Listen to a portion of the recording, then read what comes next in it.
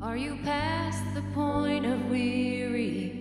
Is your burden weighing heavy? Is it all too much to carry?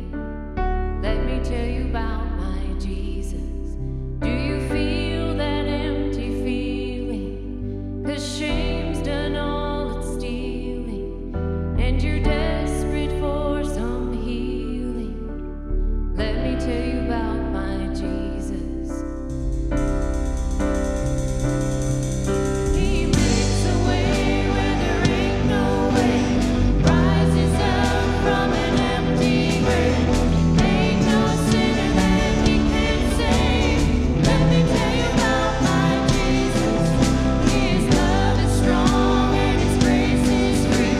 The good news is I know that he can do for you what he's done for me. Let me tell you about my Jesus. Let my Jesus change your life. Hallelujah. Hallelujah. Hallelujah. Amen.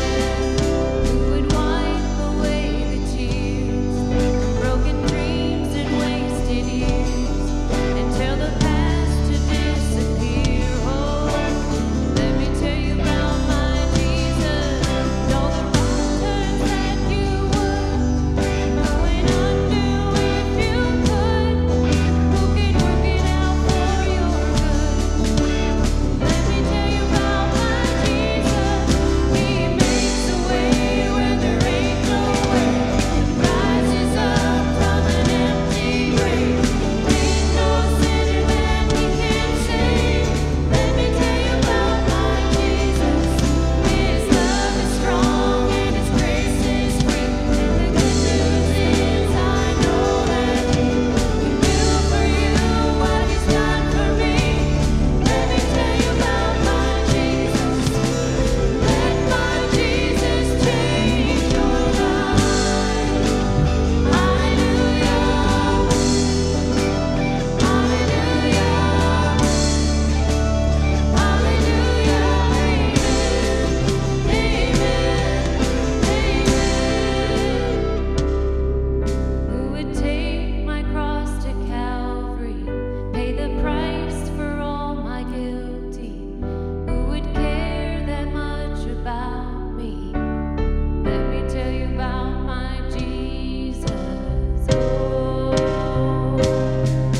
he makes a way where there ain't no way, rises up from an empty grave.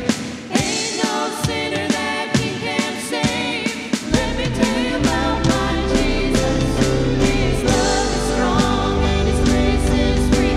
The good news is I know that he can do for you what he's done for me. Let me tell you about my Jesus. Let my Jesus change your life.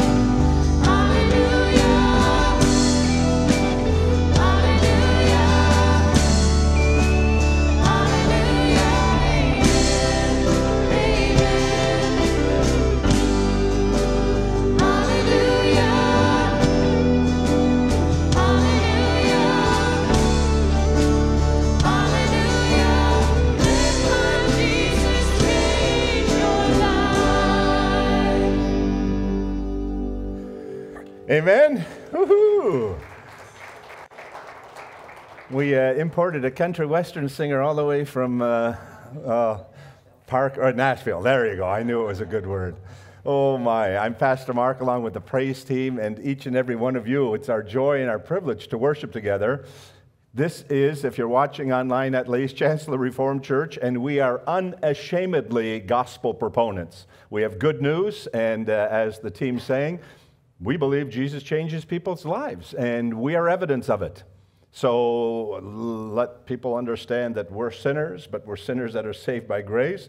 We understand that we get to be worshipers. Let's see if I want to go back. So we want Jesus to change lives, and we'll talk about that today. And then the word hallelujah literally means praise Jehovah, praise God. And this is the time where we get to do that corporately. We're also private worshipers right over the course of the week. And when we see the things that God does, we can't wait to get together, even in a wheelchair. Kay Plucker, and oh my. But we want to be together to be God's people, to give him praise and glory. So if you're a guest with us today, or if you're watching online, fill one of these out. Let me know how it is that we can come alongside you, how we can pray for you. We have some books available, Bibles that we can give away, and we're just desirous of doing that as well. Also, if you have any questions, as we go through the sermon this morning, you have questions, it's a two-parter, so I can answer some of those next week. Write that down on the card and then just hand it to me after the service, and I'll make sure that we incorporate those things in as well. So, to the family of God, guests, Cheryl, good to have you back with us. Folks that went through funerals for Mom, funeral for Jeb Ford, all of that stuff, we bring it here and we just say, God, be with us. Help us to focus on you and to worship, because you indeed are worthy. That's the song we're going to end the service with. He's worthy. So let's pray together, shall we? O God, lover of humanity, we come to worship you this morning and to give you thanks for creating us and letting us have the awesome privilege of being known by you and knowing you. Pour out your Spirit on us. Inspire us to sing your praise in this land and every land, with this, our church family, and with every generation. We seek to exalt your name from the rising of the sun to the place where it sets, in Christ. Amen and amen. Grace, mercy, and peace to each of you, for it comes to us from God our Father and his Son, the Lord Jesus Christ. Thanks be to him. Amen and amen. We're going to worship as we stand and sing this next song. Just an invitation for children, at least. There are children's bulletins on the back table. If you want to get one of those right now, you can do that. Otherwise, let's all stand and sing together. Stand. Do that. But just like last week, the Word of God is, we are people of the book because the book tells us about Jesus, right? But this morning, as we prepare our hearts for this next song, we're going to read the next few slides together in unison. And as we did, we're going to read the text as well as the reference, all right? So God's people reading just to get this in our heads, in our hearts, and it'll allow us to sing. Satisfy us in the morning with your steadfast love, that we may rejoice and be glad all our days. Psalm 90:14. Sing to the Lord a new song. Sing to the Lord, all the earth. Psalm 96:1. Oh, sing to the Lord a new song, for he has done marvelous things. Psalm 98:1. I will sing to the Lord as long as I live. I will sing praise to my God while I have my being. Psalm 104:33. I was glad when they said unto me, let us go to the house of the Lord. Psalm 122:1. And on that, we'll sing.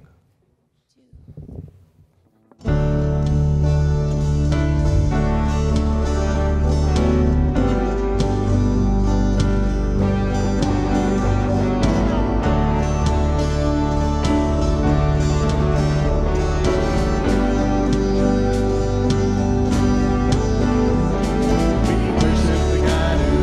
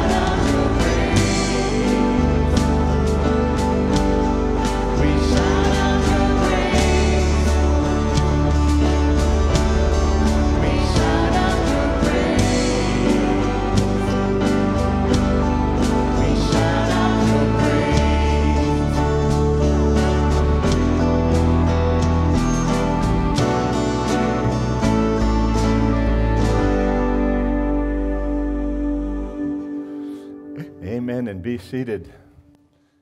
Shouting out His praise. We're going to move into a time of prayer, and we're going to use the Acts model. I did this last week with our junior high Sunday school class, and we talked about the Lord's Prayer, but also how is it that we can pray during the course of the week. And one of the models, that's all it is, just suggestions, would be to do the ACTS. So there's adoration, which we'll start with. We'll move into confession, some silent time. We'll move into then a time of thanksgiving, and then supplications, which are the petitions, praying for ourselves, for others, that sort of a thing. So recognizing that our God, we want to sing out His praise. We want to shout out. We're here together as God's people. So again, I want you to be comfortable, hear me, but if the Holy Spirit comes and somebody needs to pray out loud other than me, know that I'm open to that, hear me, and we'll just do things decently and in good order, but we'll give the Spirit of God room to move. So we're going to start in prayer, and again, know that you have the freedom, right? If you want to kneel and use your pew as a kneeling bench and turn around, you want to stand to stay awake, that's all right. We're going to pray. We shout out your praise. We pray out your praise. We think on these things. We declare them before the Lord. So start with me if you would. So God, we give you thanks that your Spirit has called us to this place. We give you thanks that we get to be Bible-believing Christians who understand the joy of the Lord. Bible-believing Christians who know what it is like to do what Scripture encourages us to do, to get together, to kind of like a spark or an ember with another ember. We get to kind of help light the fire and to let others know that that which they believe is what we also believe, and it's encouraging to us, especially in these times. But Father, we just want to start by saying we are so glad that we get to praise you. Your loving kindness is better than life. We give you thanks that you are a loving Father, and that your heart's desire is to be in relationship with us. And so we thank you again for the joy that's ours in adoring you and exalting you and saying we recognize all of your attributes, your faithfulness, your goodness, your loving kindness, the saving heart that you have, the fact that you are a providential God, that you are sovereign. All of these things just make us stand in awe. We marvel at your goodness. We're in awe of your attributes, and we adore you. And being in your presence, like Isaiah chapter 6, we recognize suddenly that while the glory of the Lord fills the temple, as Isaiah has that vision, he recognizes that he has sinned with his mouth. He says, I'm a man of unclean lips. And so we move into this time of confession, and again, as the Holy Spirit moves, as he brings things to light in each of our hearts, we want to be open to his moving. We want to be open to his saying to us, my child, confess that before the Father. Don't let it stand in the way between you and him. Don't let it stand in the way between you and others with the relationship. And so, Spirit of the living God, hear us as we move into this time of silent confession, because we want to be right with you through Jesus Christ.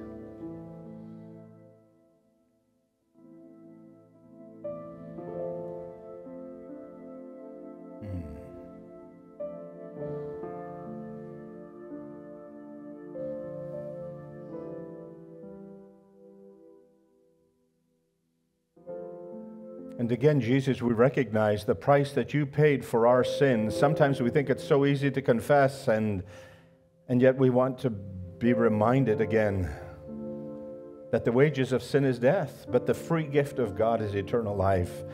And we thank you for that gift. We move into that time of thanksgiving. We say thanks again for bringing us from the kingdom of darkness into the kingdom of light. We thank you again for giving us the word that says that you are faithful and just, and you will forgive us if we confess with our heart, with our mind, with our tongue. And as far as the east is from the west, so far do you remove our transgressions from us. Thanks be to God. Thanks for the people that we're sitting beside and around. Thank you for the history of this congregation. Thank you for the church in the world. Thank you for missionaries who are proclaiming the good news that Jesus can change lives. We give you thanks for life and for breath. We give you thanks again for sustaining us over the course of these days since we've been apart from each other. Some have buried a mother, some have buried a friend. Some have had some trying times physically. And yet we've also been with people where we've been encouraged. We got to open up mail from people in this congregation and read it to folks and just to say, see, you've been thought of, you've been blessed. A phone call, a text. God, we thank you again for the fact that your love lives in us, and that not only do we say we love God, but we do love others. Thanks be to God. Our list of thanks for all of the things that you've done, from not only the beginning of history and creation to meeting us where we're at even now, and for sustaining us and for giving us grace, for helping us with the gifts of the Holy Spirit so that we would have the fruit even of that Spirit. Being loving and joyful, bringing peace into situations, giving us patience, kindness, and goodness, faithfulness, helping us to practice self-control, young or old. Thanks, God, for your investment in our lives, which happens every moment. To you be praise and glory. So we've adored, we've confessed, we give thanks, and now we make our supplications, our petitions. We raise folks to the throne of grace. Let me just pause here. People of God, you can look on the screen now for a moment. Here are some folks that are listed, and I just want you to take one of those. Ask God how it is that you should pray. And then pray for a person or for a group of people. Pray for our missionaries, whatever it may be. Pour out your heart to God with your passion. What's important to you? Who is important to you? Bring that one person, bring that situation now before the Father who loves to hear. In silence, petition Him.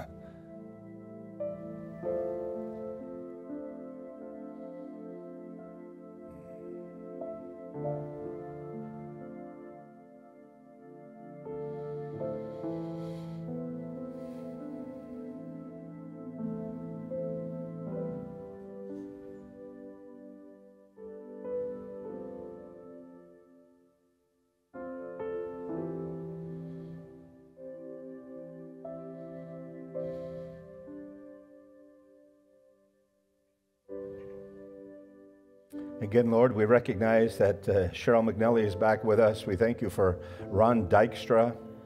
Think of David and Rachel, and again, Kathy and I. There's been going to glory around all of us. And we would pray for siblings or for our children or the next generations. Let it be that they would come to not only a saving knowledge of Jesus Christ, but that they too would be able to pray and to praise in the midst of these circumstances in life. I think of Kay and the tumble that she took, and just pray for healing. We think of Elaine and her hip and just being able to walk. We think of Verl and stomach issues. We think of all of the folks that are just so near and dear to us. We love them. We think of Jaretta's heart and Larry Hogestrad's heart. They so want to be with us in worship, and we would love that. But we love them now from a distance, and we ask again for wisdom. We ask for families that are taken care of. Thank you for therapists. Thank you for all of those that safely travel to Lemon and back. Thank you that we have a volunteer fire department. We lift them up to you. We ask that you would continue to provide safety for them, for first responders, for others. And God, there's nothing wrong with praying for ourselves. And so we spend just a closing moment saying, Lord, here I am. Hear my prayer for me.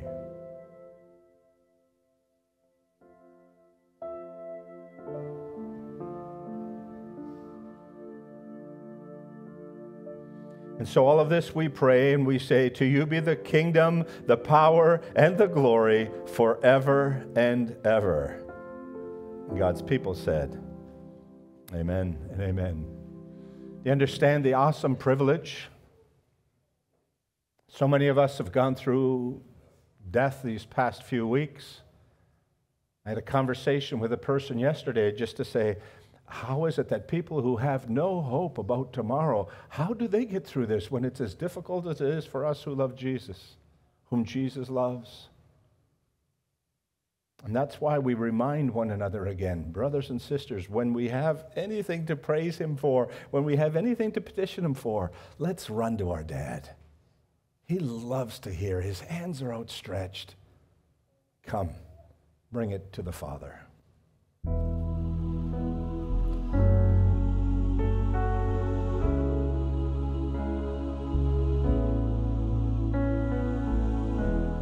I've carried burden too long on my own. I wasn't created to bear it alone. I hear your invitation. Let it all go. I see it now. Laying it down, and I know that I need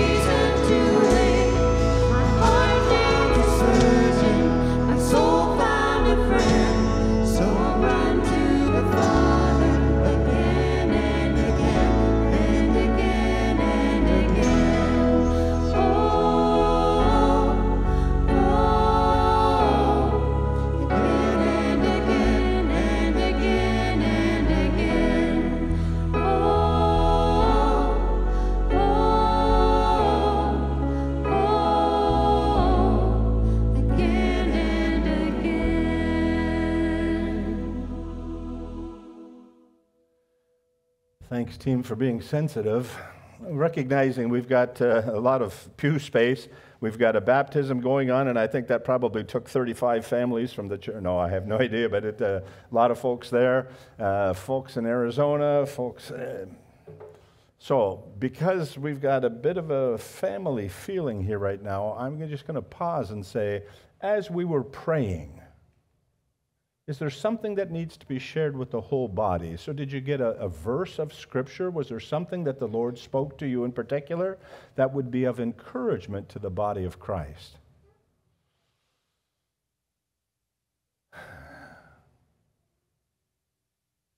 Just to make sure. Again, not awkward for me at all, not awkward for you. So that piece of adoration, that just busted through right there at the beginning of that prayer. To think of all that God is, no matter what we face, somehow we let our problems become greater than the one who is the greatest, right? Problems become smaller in the presence of the one. So that's, otherwise, let me know after the service and we'll speak into it and we'll see how it goes. So thanks. God be praised. All right, we had our consistory meeting, our leadership team, and from the voting, Leon Klock is our vice president, David Larson is our clerk, Terry is our deacon chairperson, and Jamie is our treasurer. So just letting you know, those are folks, as long as we also have other leadership team members, but you can come to them anytime. So thanks for their willingness to fill those offices. Ladies, Audrey and Glenn are playing Baptist this morning, she said. She came yesterday to the office, but Tuesday we'll be here in the afternoon for, I think it's almost your last study. So well done, 31 chapters in the story. And you're going to touch on some topics that we'll be dealing with today and next week. So thanks for being students of the Word. Today is the third Sunday, and so if you are inclined, at least, you can use an envelope in the pew. Otherwise, if you brought one in your boxes too, there's a special building fund envelope, and feel free to use those things there. So how do people give? People give through the building fund. People give financially, which is just a wonderful thing. People give, again, here through socks, underwear. I brought 2 small boxes away to Church on the Street. Cheryl had given another whole bag of, toothpaste and shampoos and all that stuff while she was down south, and so we're just grateful for the way that you supply that. We give through letting kids know that we encourage them. So I think we walked past 77 bags this past week. A few more were put out on Wednesday. And so if you have a note or a Bible verse or just want to fill in one thing for one person, whatever it might be, feel free to do that through this month of February. People give by being chaperones and coming alongside students and listening and leading, and we're grateful for that. Folks come and they give by being students. If there were no students, there would be no teachers, and we're just grateful. Which reminds me, adult Sunday school, 11 o'clock here, I'm going to start, and we're just going to explore church membership. So there are probably 8 or 9 emails that went out this past week to folks that said, I'd like to explore what this could be. And so that'll happen here at 11 o'clock. If you're interested, again, no pressure, exploring what it looks like to become a member of the Fellowship of Jesus Christ. So that's there too. And then you'll see this for the next 2 weeks, World Day of Prayer, 2nd Lennox. And 10 o'clock will be the service component. And I think, Kathy, your sister is going to share, right? Yeah. It'll be a wonderful time together. So, blank. Brad, have you been playing with the PowerPoint this morning? He's been playing with it. Gary, now that you say that, he brought this morning. At first I thought it was a piece of something that came out of the back end of a cow. And then I smelled it, and it's burned. And I knew right away. Sorry, dear, this was PM's idea. Not my fault. I'm going, was there some kind of an explosion? What is this? Ay. And he says he can bake. Ron, only because I don't trust your son. It has nothing to do with your character, but this is what I'm going to do. I'm going to give this to you. If you're brave enough to eat it, then I know that there's not like chocolate X-Lax in there or something else that he's done. No, see? Yeah. I knew there was something untrustworthy fellow. Oh, my. But what a hoot this was. We asked him to do it. Carlene, what did he do? He brought 20 dozen flowers. Oh! I think it's time to pray again. Oh, my, oh, my, oh, my. Oh. We're going to come to the Word. Let's pray together. God, whom we know through the Scriptures and creation, speak to us in this hour. Show us the wisdom and joy of your ways, that we may know what is good and do what is right through Jesus Christ, your word. Amen and amen. Thanks be to God. Yeah. I believe that there are many people in the world that believe in heaven. I also believe that there are many people in the world who believe in hell. But I also believe, and I know this to be the case with conversations with folks, that there are indeed people who don't want to think about hell. They're willing to gamble about tomorrow or even today. There are folks who don't want to think about hell and who mentally, indeed, make it go away. So they've created some things. Again, I have here a variety of books which you can borrow after next week, but Hell on Trial, Erasing Hell, Evil and the Justice of God, Heaven, Hell, and Purgatory, the Bible about the life hereafter.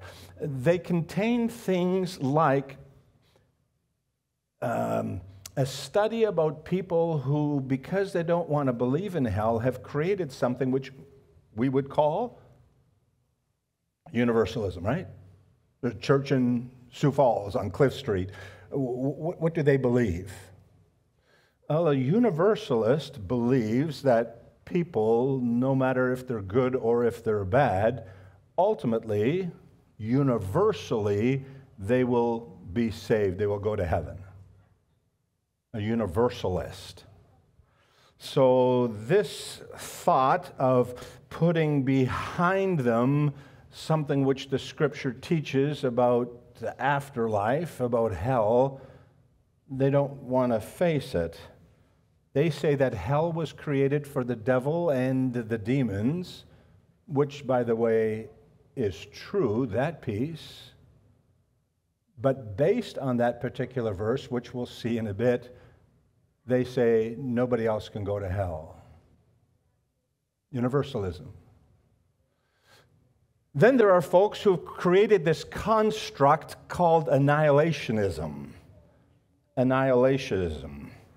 These are people who believe that once a person dies, so physically they've breathed their last, that their physical body, and some purport that there might not be souls or spirits, but if they say yes, that both your body and your soul just go out of existence, that on the last breath, there is nothing thereafter. It just goes out of existence. Now, again, there are other thoughts, many of those. There are the persons who say that the world is constantly getting better and better. Look at how it is that we're finding cures and vaccines, be it for polio or for other sorts of things like that, computers and technology, and then people getting better. We're more alert, more wise, all of that kind of stuff. And they would say, it's pretty old-fashioned to believe about hell. And then there's the whole group. And again, I realize you and I are living in the midst of this, right? What happens when we start living in a culture that basically says there are no consequences for doing your own thing? So from gender dysphoria to, you can do whatever you want short of maybe murder and short of maybe pedophiles, but the consequences of for sin, nobody raises an eyebrow anymore about divorce. Nobody raises an eyebrow anymore about living common law. Nobody raises an eye anymore about all of that kind of stuff. And because all of the people who kind of would look over their nose to say, do you see how all of this is affecting the world? All of that stuff is going down, down, down. And so a lot of folks believe that even though they actively sin, there are not going to be any consequences for it. Whew. Those are all things that are challenging us in this world, alongside people who just don't believe that there is a hell. And I've spoken to folks who believe that if they're just good, not bad, but if they're just good, that God owes it to them to go to heaven. So here we are in this series, and it is so applicable to where we are today. I thank God for His Word, along with you. Because today there's a topic right in the midst of our text where we're studying. So if you want to, you can follow it. I will put a verse or two up on the screen, but 2 Thessalonians chapter 1. Again, all 5 chapters of 1 Thessalonians speak of the coming of Christ. And then here we move into chapter 1 of 2 Thessalonians, talks about the coming of Christ. And then we move in 2 or 3 weeks into chapter 2, the man of lawlessness, or the Antichrist, or the beast. And that's got something to do with hell. Chapter 3 has got something to do about how we should live now to be servants of Christ, to be people who show the love of Christ. But right here in this first chapter, embedded in some verses are some thoughts that we're going to have to talk about. One of those I hope to do next week with you, and we'll see what the text says, shall we?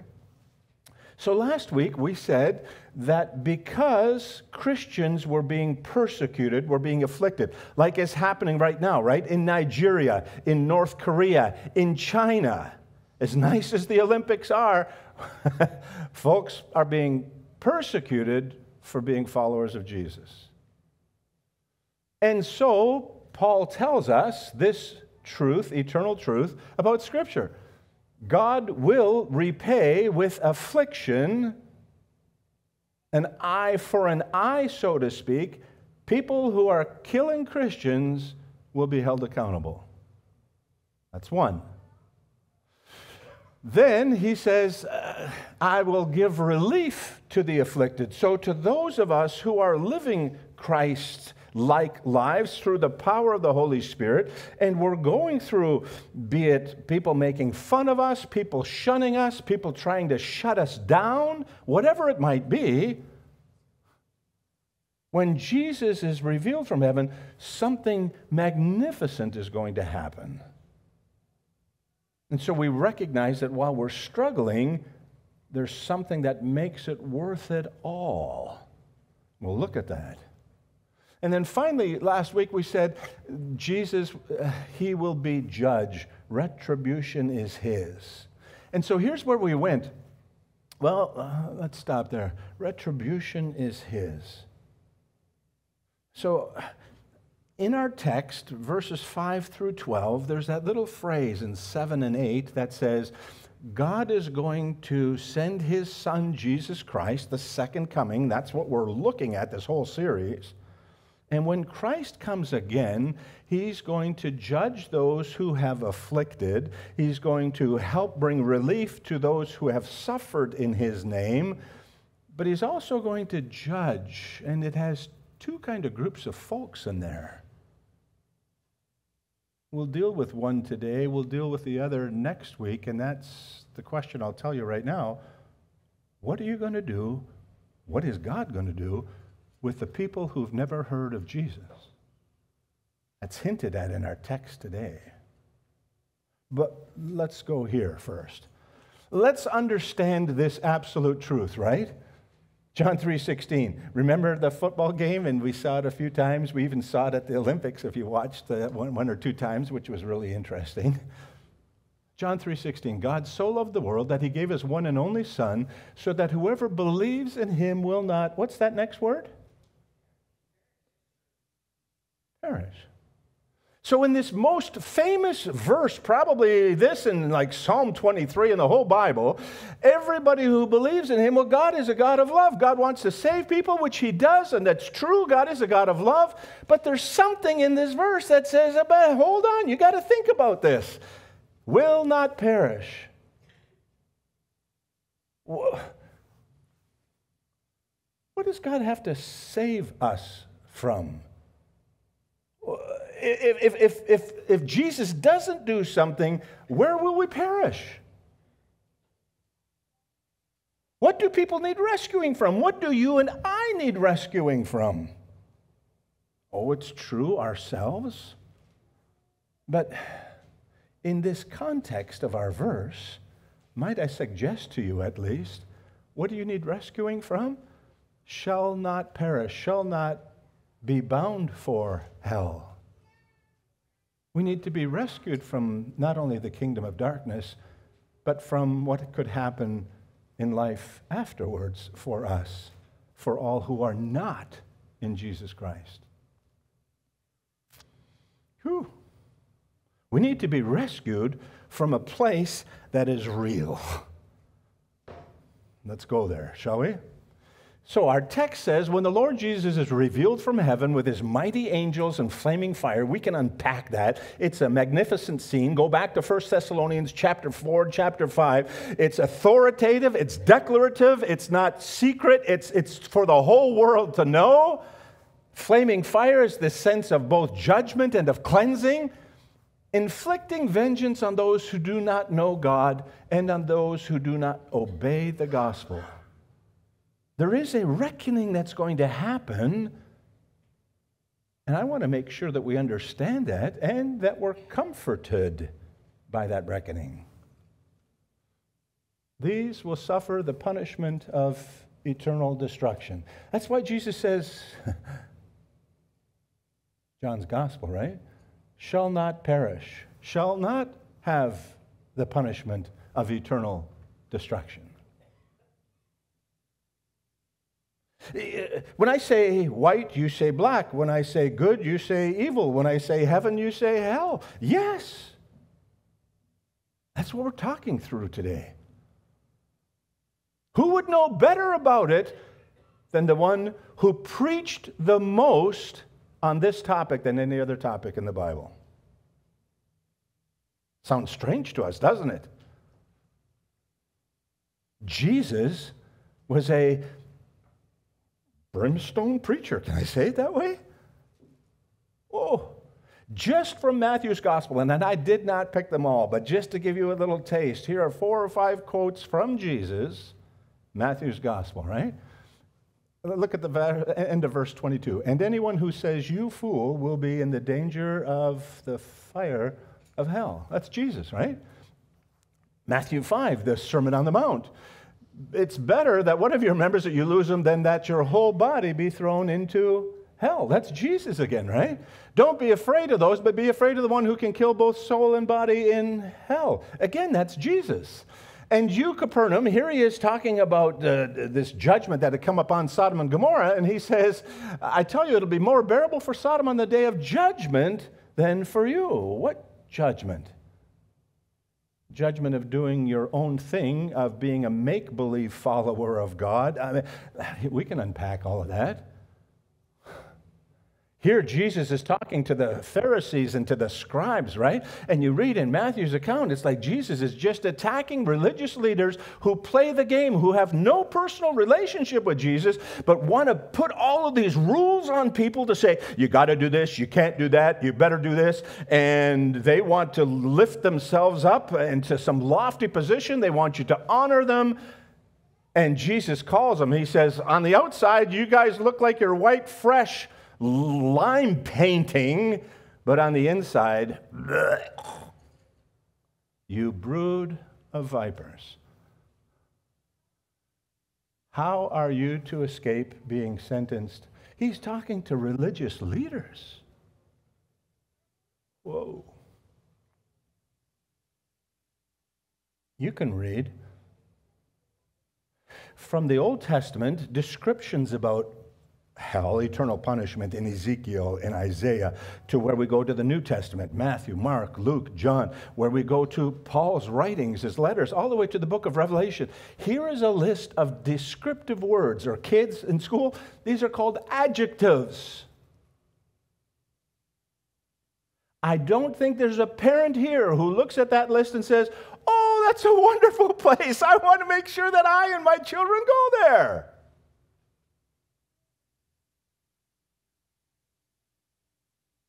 Why did Jesus preach about it so much? Why did he warn so many people? Is it because he has a loving heart? Because he understands the eternal consequences? Some people say, oh, this Jesus, all he did was try to scare people into the kingdom. And I'm just going, worked for me. It's not the only reason, but consider the alternative. Wow. In the Old Testament, if you should do a book study, so our class on Wednesday night, we used the concordance and we looked up different words, but you look up, say, in the ESV study Bible, right? 80,000 footnotes and everything else has a beautiful appendix in the back of it. You look up what's the terminology that's used in the Bible. Basically, you'll find three main words, right? So Sheol, which we would have the Hebrew word, it's used in the Psalms. It's used when it describes somebody's passing as the grave. It's just, again, the Bible at the very beginning, it gives us some revelation on God's heart, his plan, on people staying in connection with him. But slowly but surely, as the 66 books start to unravel and we find this theme, Sheol becomes Hades. Hades becomes, or is expanded to become what we would call hell. Or as Jesus described it, he used the word Gehenna. So here, right, Matthew 5. One of your members perish then for your whole body to be cast into hell. So you go to the Bible, the original, the Greek, and the word is Gehenna. What is that? Just outside on the southwest corner, I think, southeast corner of Jerusalem, there's a valley. And in the Old Testament, you have stories of kings who did bad things, who did not serve the Lord their God. I'm thinking of somebody like King Ahaz. And there was this huge foreign god named Molech, M-O-L-E-C-H. And he was this huge statue with arms that were like a slide with a big hole in his belly, on which the king actually put one of his children so that they would be incinerated. An absolute abomination in the face of God. Slowly but surely, that valley that became what we would call the garbage dump. People would take their stuff and throw it over the wall, or they would walk it there, take their donkey, bring out the family trash, and slowly but surely, this place became known as a stinking, worm-filled, always on fire, smoky kind of a place. And Jesus basically says, if you want to know what hell is like, think of Gehenna. Think of the garbage dump. Now, I'll be careful, hopefully, with my words. Hell, the eternal garbage dump, was created for the devil and all of those who followed him, right? All the demons.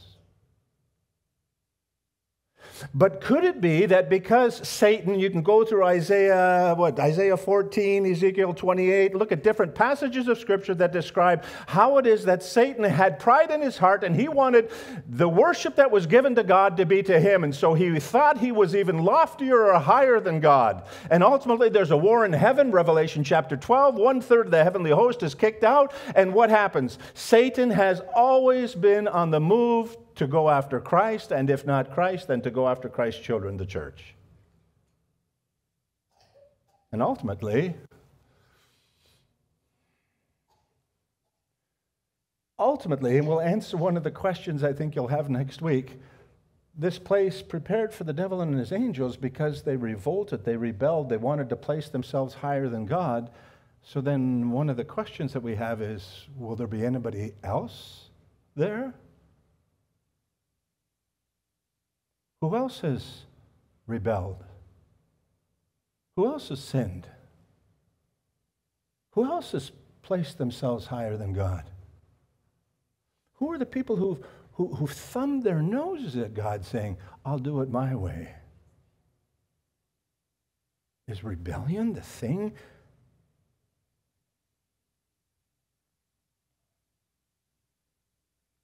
All I can say to you, brothers and sisters, regarding H-E-L-L, H-E double hockey sticks, hell is real. I can tell you that hell is horrible. Eternal punishment, over and over, phrase after phrase, reference after reference. Any sin, every sin, creates a road that arrives at hell. Whew, I let that sink in. Thanks. Perfect timing. Why? Because it doesn't have to be this way, right? I'm not here to rain on anybody's parade. I'm here to bring up the Word of God to say, this is what Christ teaches, and where are you today? Where am I? I want to teach about hell. Why? Because hell helps us to understand the goodness of heaven. I think that sometimes people don't like to think about heaven because you're thinking you're going to be sitting on some cloud playing a harp, and who wants to go there anyway? That's why in the next few weeks I want to let you know about all of the truths that Scripture gives us regarding heaven and what a wonderful place it is. That song that we learned when we were kids, heaven is a wonderful place filled with glory and grace. I'm going to see my Savior's face because heaven is a wonderful place. I want to be there. You guys want to sing it as a round? You want to do that? No. There is just so much to unpack about heaven, but we also need to understand this side. And this side helps us to know how great that side is. Wow. So the good news is Christ has conquered sin, He's conquered death, He's conquered Hades, Sheol, Gehenna, hell. And I'm here to say that for those whose names are written in the Lamb's Book of Life, as it's described in the book of Revelation, right? To all who, what do you need to know? How must I be saved, says the jailer in the book of Acts? Believe in the Lord Jesus Christ and you will be saved. That belief that changes how it is that you live. You let Him be Savior and Lord of your life. And if your name is written in the book of life, you'll have no fear of this terrible fate of hell. Why? Because we've been destined to live eternally. Thanks be to God. One of these books, Jerry says, you can deny that heaven and hell are real, but you can't rationally be indifferent about the matter. Given what is at stake, the only sensible attitude is to care, and to care deeply. Maybe it shocks us. Maybe it moves us to understand the consequences of sin. Maybe it helps us to ask the Spirit of God to help us to live more like His Son, which is what He's about. That's what He's doing in our lives, right? Sanctification. Hopefully it makes us think of sin and the utter despicableness of it, so that we would do what Scripture says, right? Resist the devil. How? Flee. Don't dabble with him.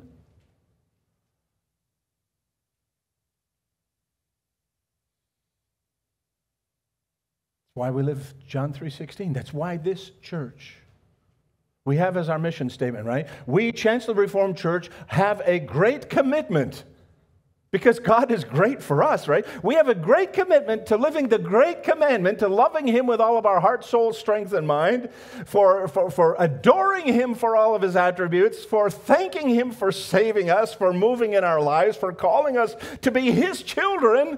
And that is what we are, as John tells us over and over again in the epistles, right? 1st, 2nd, and 3rd. Oh, my. The good news, the gospel, is God's so loving that He gave His Son. What will you do with Jesus? Whoever believes shouldn't perish. Oh, thank you, God. Thanks for calling me out of the kingdom into your most marvelous light. How can I say thanks? But not only does it help us to worship, but it also gives us this. Ron Peterson, in his book, may God start us to be faithful to Him and to our fellow human beings who need to know Him, and the one who died to redeem sinners from hell. Right?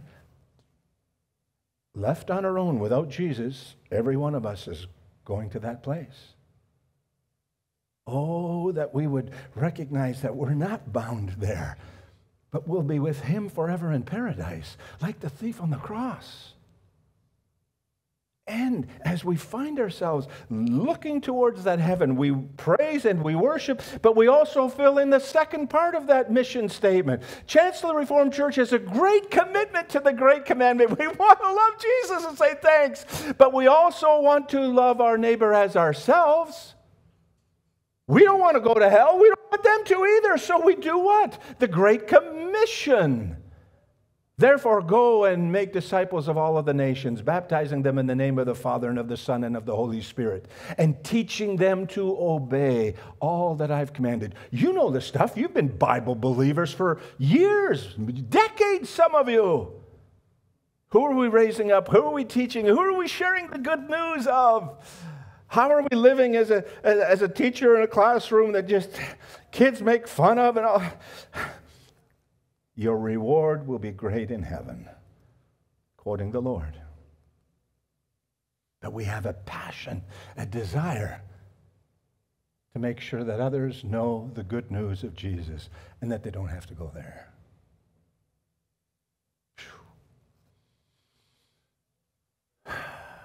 Part 2. Next week. Is this bad news? No, it's not. It's good news. It's good news. We have the team come up, and as they do, why is it good news? Because we're going to end with a song that's titled, Is He Worthy? The one who was spat upon, the one who was despised, the one who was rejected, the one who was pushed down with a crown of thorns, the one who bled on our behalf, the one who cries out, Father, forgive. That's us as He prays for us. And at the very end, it's finished. This one who calls us in, is He worthy? Absolutely. So, Father, thanks for loving the world. We're part of the world. Thanks for creating us in your image. And we recognize that sin has marred that image.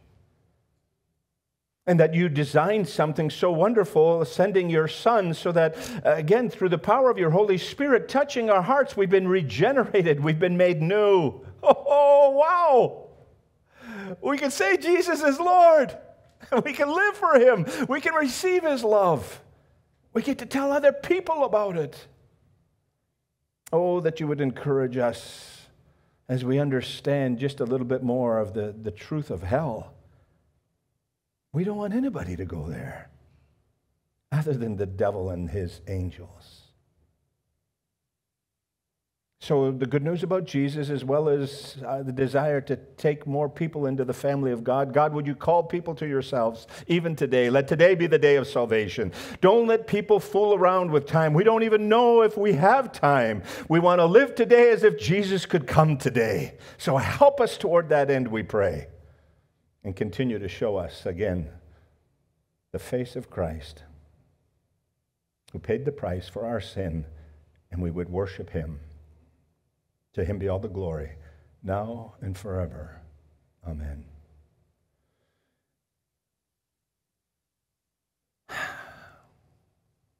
Let's sing. Let's stand. Let's sing.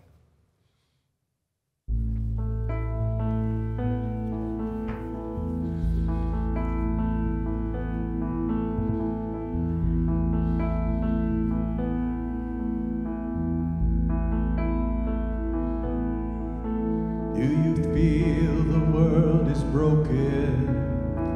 We do. Do you feel the shadows deepen? We do.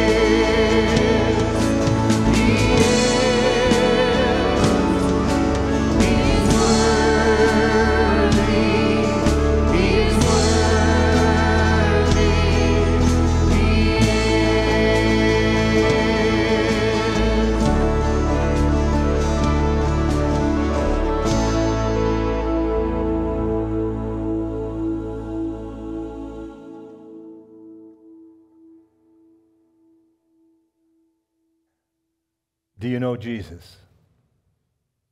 It's where we need to start. And if you don't know him and want to explore a relationship with this one who is worthy, we'd love to walk alongside you. Talk to the person maybe that brought you, or who it is that said, come watch. Talk to me. And over coffee, Brian and Sandy Richter have got that ready. Have some conversations if you need to around your table just to talk about Christ. He's worthy. He loves you passionately. My hope, my dream, may it be that the God of peace, the one who raised Jesus Christ from the dead, that he would strengthen your inner being, right? To love him and to live for him for every good work. Tell people the good news. We don't want them to be eternally separated from God. And let it be that the blessing of God the Father Almighty, Jesus Christ the Son, and the Holy Spirit would rest upon you and work within you, dwell within you this day forevermore. Brothers and sisters, go in peace. Amen.